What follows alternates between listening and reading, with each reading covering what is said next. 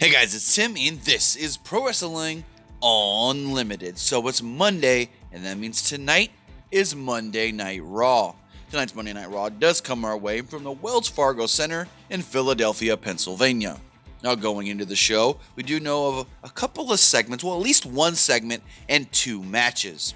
WWE is advertising that Ronda Rousey will be on the show tonight to, I guess you could say, confront or talk about being ambushed and blindsided by the Bellas last week. Also, we will have two qualifying matches for the World Cup as Drew McIntyre goes up against the Intercontinental Champion Seth Rollins, and Dolph Ziggler takes on Dean Ambrose.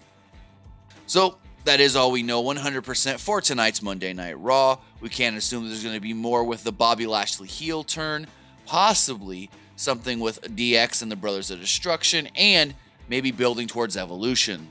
But that's going to do it for this episode of Pro Wrestling Unlimited. Remember to comment below, like and share this video, like us on Facebook, Instagram, and Twitter, subscribe here on YouTube, and follow PWUnlimited.net for the latest in pro wrestling news.